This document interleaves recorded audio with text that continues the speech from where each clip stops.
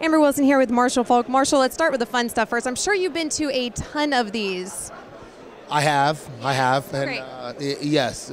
The air around Super Bowl 43. Some people are saying it's down compared to Super Bowls of the past, just from an outside perspective, not the ones that you played in so much, but just having attended these as an analyst and a party goer. How does this one compare, the buzz around it? I think the economy has a little bit to do with it. I believe people are not going to come and spend the whole week, or maybe a week and a half, like they normally would do into the city. But come, I say Friday, Saturday, I think you'll see the people coming in, starting to fill the city. And you have to look at the economy and say it's tough. It's tough for a person to spend $800,000, $1,500 for a ticket. That's a lot in these days. Has this been all work and no play for you? No, it has not. I've actually had a chance to make it to a couple of parties, make a couple of appearances, but it's been fun. It's been fun. Glad to hear it. All right, let's talk about the couple that you did play in. Yes. We can't forget that. No. All right, you were part of the greatest show on turf. I was. I believe it was called. Arizona this year, they have a pretty high-powered offense. How would you compare the offense that you played on to the Cardinals? You have the same quarterback, of course, but a lot of different things, a lot of different components. What I did, they used 3 guys to do. The receivers are much different, much more physical group of guys that gets a lot of run after the catch.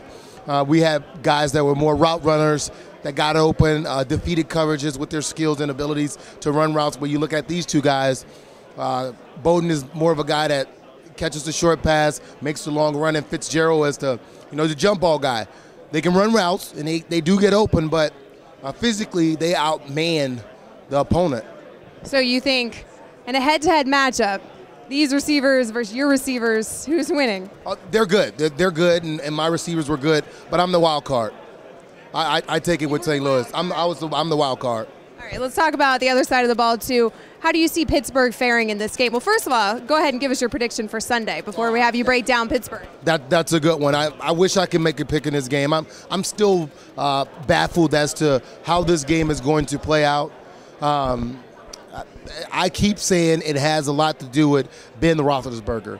If he plays the way he played during the regular season and turn the football over and doesn't throw it away and get sacked, this game is the Cardinals to win. But if he comes out and play the way that he's played these 2 playoff games, I mean, they are unbeatable when he plays like that. All right, so Ben is a big question mark. Obviously not the Steelers' defense. You do think, though, if Ben fumbles, because he did fumble in the last Super Bowl that he won, and it didn't seem to matter because he had that defense behind him. Well, they had some help from the refs in that game, and I don't like to blame stuff on other outside entities, but Seattle, without a doubt, they were hurt by some missed calls, some bad calls, and the referees are human, but, I mean, if you were watching the same game that I was watching, without a doubt that was the case.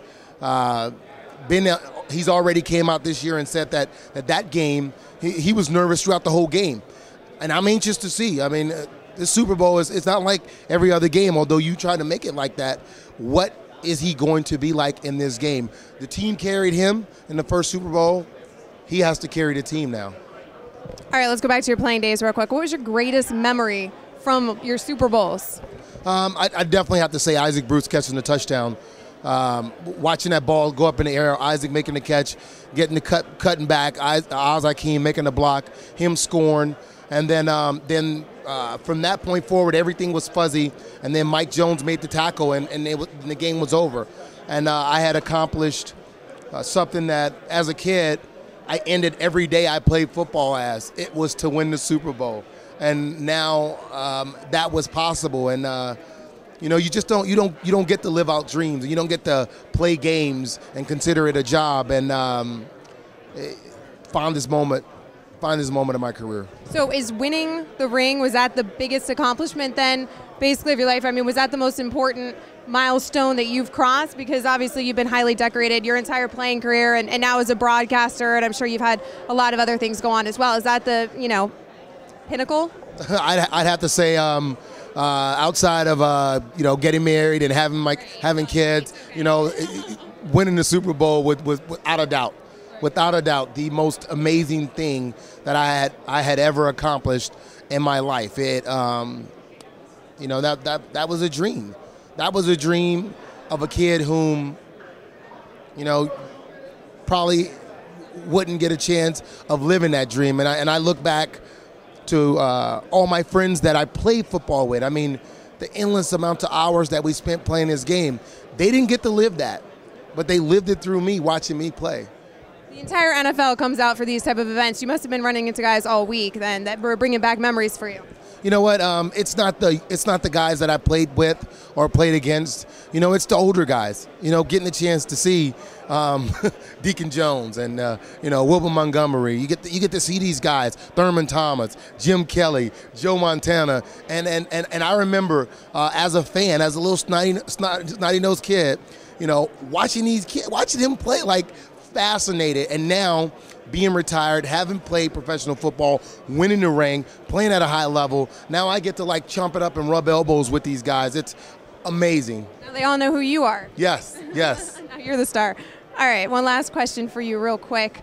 When you come to these events as an analyst, what changes from when you used to be a player? What is the main difference with being part of the media now? Because you know, you still have a lot going on. You still have a lot of work to do. You're kind of on the other side of things, though. Getting up early. Yeah, okay. Getting up early.